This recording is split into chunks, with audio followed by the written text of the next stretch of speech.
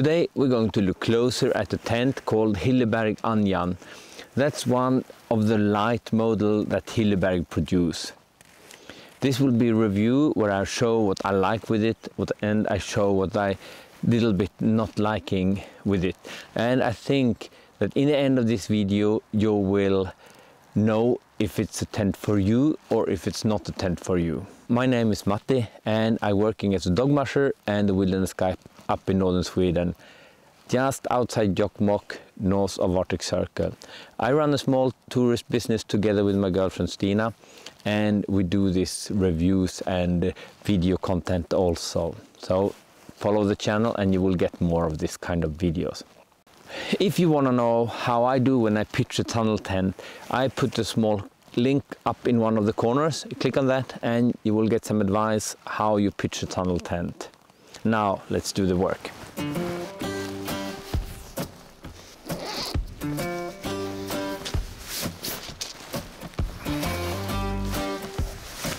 It comes with 3 bows. One of the bows are a little bit longer. That one have a red tag here. The one with the red tag should be on the place where you have a red tag here. I always say that you should be super careful when you are mounting this. They must be closed. All of them should be closed. If they're not closed and you're bending them when they are like that, you can crack them. Closed bows, closed. All of them should be closed.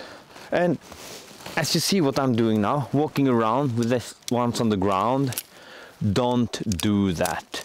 It's so easy that you suddenly step on one of them and break it. So don't do like this, that you put all out and just throw them on the ground. Listen to what I say and not do what I do. This bag with all the pegs, put it in the pocket and you know where it is. You put the pole into the bottom and open it like this. And the poles glide very easy into the channels. So you see it's no problem to put it up. Each pole have a small cup here, you see? Put it in there, put it into the bottom, push it through and attach it, and then you tighten the rope here. Now I see that I should put this tent in that direction. You can lift and walking around with a tent like this, especially if you take all 3 bows like this, then you can always destroy it, but then it's quite okay. The pegs, now I know I need a few of them, so I take out a few of them, put the bag on the other bag. It's not blowing a wind here, so that's no problem. In the end here, there is a metal ring. This peg should go into the metal ring. These metal rings are super good, because if you are in heavy wind and it's only this fabric, they can cut. But with the metal ring, it is stronger. Put it up like this, pegs to the ground. So this door is made with 1 zipper like this, and it's very simple, just 1 zipper. If you compare this with Nammatj, you have a big door like this that you can open. And when you want lightweight stuff, you will not get everything, of course. Then you have to take away things. You can attach the door like that, and the zipper is covered with this fabric, a little bit more sturdy fabric, so it's not raining in. All zippers are very durable, and I think they are YKK zippers, or it's written Hilleberg on them, but I think it's YKK. I'm not really sure. Yeah, YKK, and they are really strong. As I said before, this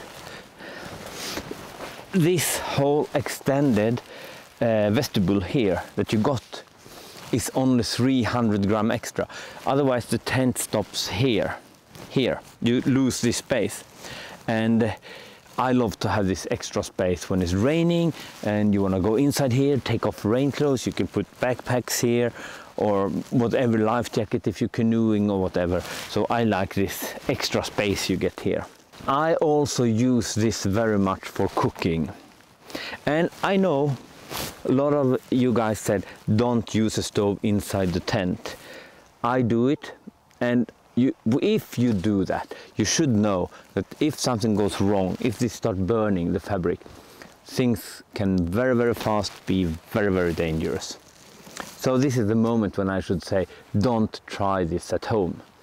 But I use the stove inside here, and I love to stay in my sleeping bag a rainy day and not stepping out to my sleeping bag until I had my cup of coffee or a cup of tea and breakfast. So very often I stay in my sleeping bag and have breakfast. This vestibule is not mosquito safe because of the ventilation. I will come back to the ventilation later because we have ventilation all around here. But we talk about ventilation and condensation later. The door to the inner tent here is also made very simple, but it is 2 zippers, and you can have it in many different ways like this, and you can really open up. If you see here, the whole door is a mosquito net, and on other tent, on the other labels, you have double fabric here, so you can actually close up everything. With this tent, you can't close ventilation for the inner tent. You will always have mosquito net. I prefer to have a lot of ventilation like this, but you know, if you have seen other videos with me, I always want to keep it as open as possible. What I usually say is that the tent don't keep you warm. The tent protects you from rain and it protects you from wind. The sleeping bag keep you warm. So that's why I really love to have a lot of ventilation. Also, this door have one of these elasta strips, things that you can put away the whole door like that. Very good. The floor here, it's waterproof, and as you can see, like all Hilleberg tent, it's like a tub all around. Its sides here 5-10 centimeter up, 10 maybe more. It is no problem to get water here. So if you're camping on a spot and it starts raining during the night and it's coming water under the tent, it is no panic. You can put this on super wet ground without big problem. Of course, we always avoid to do that. This floor is also very strong. I never use this extra ground sheet that you normally use on other tents like I have on Big Agnes. Then I always put an extra ground sheet under the tent to protect the floor because it's so thin. So this is a lightweight tent, but it's not the real lightweight tent. If you compare this tent to, for example, Big Agnes, you have less strong floor on Big Agnes and you need this ground sheet. But with this one, you don't need it. If you want to know more, as I said before, about exactly how many millimeter water, blah, blah, blah, the fabric can stand, you must go into Hilleberg website and check that. That's not what I'm going to talk about because I'm not so interested in that. I'm more interested in the function when I use it. And that's what I try to tell you about. So this tent have a landing roof in the foot part of this tent. I will show you. So now I start with my head here, all the way here, 172 centimeters. Then you should also remember that I would have a hoodie or my sleeping bag here. Now we check my feet. And you see, they are touching the roof here. If you add a 2 centimeter isomat under me, it comes up 2 centimeter. But most of us today have minimum 5, 6, some have up to 9 centimeter down mats under. If you add a 9 centimeter down mat on top of here, your toes will come up here. This is a problem with this tent for tall person. Of course, you can, if you use this as a solo tent, you can lay from corner to corner, and that makes sense. That make it a little bit bigger. But when they say that this tent is 220 or whatever, you should remember that this landing roof actually steals a lot of space. And the problem, if you put your toes against this, is that you usually get moisture sleeping bag in the foot part. And you don't want a wet sleeping bag or moisture sleeping bag. So that is a problem. You have a ventile here also in the foot part. It's really good. And Hilleberg, or all of you who produce tents, I'm a good size for your customer because I fit into most of your tent. But a lot of my customers, they are up to 2 meters and more than 2 meters. They will have to sleep with the head outside the tent almost, or curling up like a dog in the tent. Why not making, especially the solo tents, like the XL for bigger people, for taller people? I think a lot of you out there would love a tent for a taller person. I'm not a tall one, and already I have some small problem with this. And Hilleberg also have pockets here. They only have 2 small pockets, one on each side. And if you look at other tents, I compare with Big Agnes, you have pockets in roof. And of course, I know this roof is not made for hanging pockets in. But it would be possible maybe to put the pocket or more pockets along the side here. Or will it be too, I don't know. But I a little bit miss pockets, because I love to put my telephone away, my small things. So I miss pockets. And now my favorite part of all tent reviews: ventilation, condensation. As you see, this don't have an inbuilt ventile here, as Nammatj and Nallo has. 2 different kind of ventile on these 2 tents. This one have an inbuilt ventilation under the flyer all around the tent, so you get the wind in here. This holes goes around the whole tent, so it's supposed to blow in air from all sides, and you will get the circulation like that. What you can't do with this, you can't close the ventilation. This is the only ventilation the whole tent have all around. It's no ventiles you can open, you can't close it. This is how it is. The good thing with this ventilation is that you just get a small wind from any direction of the tent, and you will have circulation inside the tent and almost no condensation. The bad thing with this kind of ventilation is you can't close it. If you are high up in the mountains, if you have to camp in areas where you are really wind exposed, this is not really good. This is a tent for protected area. Actually, as Hilleberg says, this is not a high alpine tent. I wouldn't use it for high alpine camping anyway. So the thing with condensation is that warm air carry more moisture.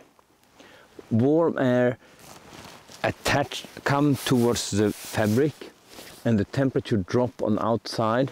When this warm air come close to the fabric, temperature drop and had to drop water somewhere. That is the condensation. It put condensation on the fabric because the fabric is cold. If you have the same temperature inside and outside, then you don't get that.